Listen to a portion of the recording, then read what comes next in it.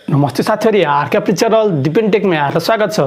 साथीहरु मेरो channel subscribe गर्नु भएको छैन भने सब्स्क्राइब गर्नु होला, लाइक गर्नु होला। यो भन्दा अगाडि चाहिँ तपाईहरुलाई मैले दुईटा भिडियो हालेको छु, जुन चाहिँ तपाईले व्हाइट बोर्ड एनिमेसनको भिडियो चाहिँ हामीले कसरी बनाउने भन्ने कुरोमा चाहिँ हैन।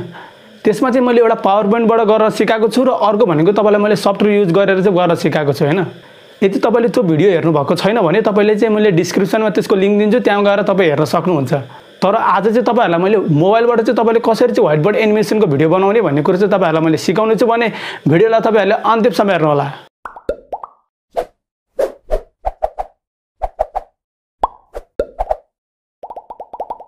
तपाईं चाहिँ सर्वप्रथम चाहिँ प्ले स्टोरमा आएर यो एपलाई चाहिँ तपाईले इन्स्टल गर्न पर्ने हुन्छ। देख्न ख्याल गर्नुस् हैन, यो व्हाइट बोर्ड एनिमेसनलाई तपाईले इन्स्टल गर्नु होला अनि त्यसपछि लाएर यसलाई तपाईले ओपन गर्नुस् हैन। ओपन गरिसकेपछि त्यहाँ तपाईले एलाउ गर्न पर्ने हुन्छ, एलाउ गर्नुस् र तपाईले यहाँ तलपट्टि लेफ्टपट्टि साइड राइटपट्टि साइडको बटनमा देख्न सक्नुहुन्छ एउटा प्लस जस्तो आइकन छ, यसमा क्लिक गर्नुस् हैन।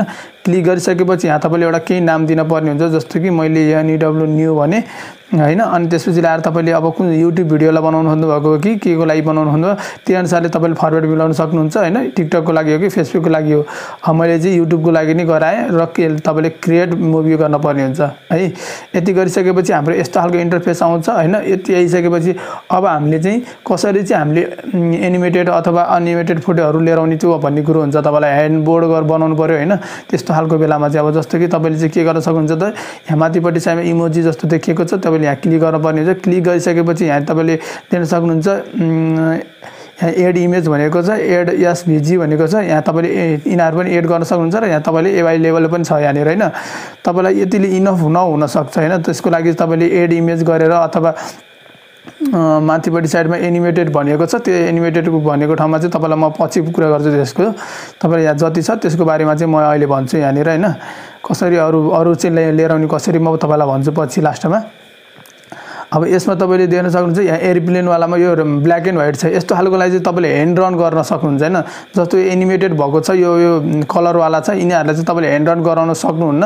यो चाहिँ जति छ त्यतिमै तपाईको भएर बसेको हुन्छ हैन। जस्तो कि मैले एयरप्लेनलाई लिएर गए एउटा हैन, एयरप्लेनलाई लिएर गए अनि यहाँनिर यतापट्टि साइडमा राखे मैले यसलाई।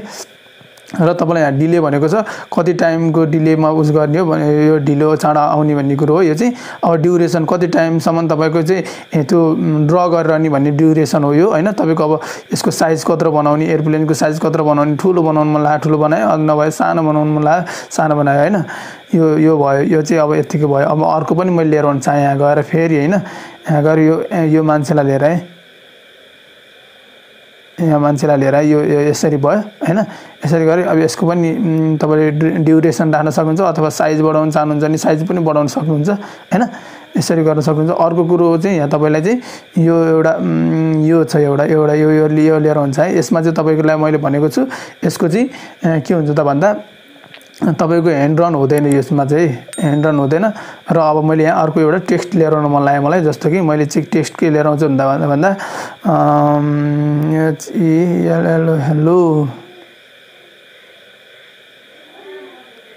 हेलो दिपेन्द्र भनेर मैले यसलाई इन्सर्ट गरेँ। इन्सर्ट गरिसकेपछि अब तपाईले टेक्स्टलाई कस्तो तरिकाको दिन चाहनुहुन्छ त्यही अनुसारले तपाईले टेक्स्टलाई स्केचहरु पनि दिन सक्नुहुन्छ है। अब यहाँ तपाईले कुन चाहिँ कलर चोइस गर्न चाहनुहुन्छ तपाईले त्यो कलर पनि चोइस गर्न सक्नुहुन्छ।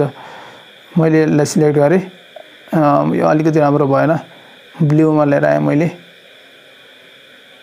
है। अब यसको साइज पनि तपाईले बढाउन चाहनुहुन्छ भने साइज पनि बढाउन सक्नुहुन्छ है। यसरी चाहिँ तपाईले लिएर आउन सक्नुहुन्छ यहाँनिर। यति गरिसक्यो हैन। यति गरिसकेपछि अब तपाईलाई यदि म्युजिक लगाउन मन छ भने तपाईले म्युजिक पनि लगाउन सक्नुहुन्छ। जस्तो कि यहाँनिर तपाईले यहाँ म्युजिक भनेको छ, म्युजिकमा यहाँ तपाईले एड गर्न चाहनुहुन्छ भने कुनै पनि म्युजिक छ भने तपाईले एड पनि गर्न सक्नुहुन्छ है। यसरी गर्न सक्नुहुन्छ। र अब हामीले चाहिँ यसलाई के गर्छौं त भन्दा अब अहिले मलाई म्युजिक लगाउनु छैन, मैले यसलाई काटे र अब मैले यसलाई प्ले गरेर चेक गर्छु है कस्तो देखिन्छ हेरौँ है त।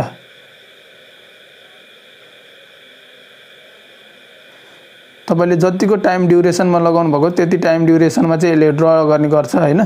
तपाईले त्यसलाई ख्याल गर्नुस्।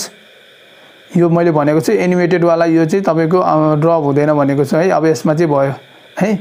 यसरी चाहिँ तपाईको पर्फेक्ट बनेको छ। अब एउटा स्लाइड भयो। अब अर्को पनि तपाईले स्लाइड एड गर्न चाहनुहुन्छ भने जस्तो कि अब यसमा चाहिँ मैले कुन चाहिँ लिएर आउन चाहे भने यो क्यालेन्डरवाला लिएर हुन्छ है। अब क्यालेन्डरवालालाई चाहिँ मैले फेरि यसको ड्युरेसन चाहिँ हल्का बढाएँ र यसको साइज पनि हल्का बढाएँ है। यति गरिसकेपछि मैले के गर्छु त्यसलाई अब फेरि मैले प्ले गरेर चेक गर्छु है। प्ले गरेर चेक गरेँ। अब सुरुको पनि यो प्ले हुन्छ र त्यसपछि लाएर सेकेन्डमा त्यो लास्टको बन्छ है।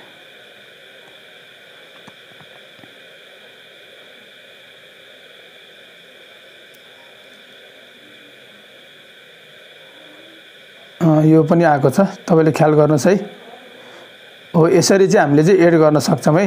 यसरी एड गर्न सक्छौं र तपाईले अब यसलाई चाहिँ तपाईले यदि एसभीजी मा अथवा कुनैमा तपाईले सेभ गर्न चाहनुहुन्छ भने पनि अब तपाईले यहाँ गएर चाहिँ तपाईले यसलाई मेक मुभी भनेर तपाईले गराउन सक्नुहुन्छ र तपाईले यहाँ देख्न सक्नुहुन्छ यो तपाईले एक्सपोर्ट भएको छ। तपाईले कुनै पनि क्रेडिट आउँदैन यसमा, तपाईले क्रेडिट छैन यसमा हैन, कुनै पनि क्रेडिट दिन। त्यो यसरी चाहिँ हामीले एक्सपोर्ट गर्न सकिन्छ। र तपाईलाई मैले लास्टमा भनेको थिएँ कि मैले तपाईलाई चाहिँ यहाँनिर कसरी चाहिँ अब अरु इमेजहरु तपाईले सिलेक्ट गर्नु, एड इमेज भनेको छ। यदि तपाईसँग कुनै पनि इमेजहरु छ भने तपाईले त्यहाँबाट लिएर आउन सक्नुहुन्छ हैन। यो एउटा भयो।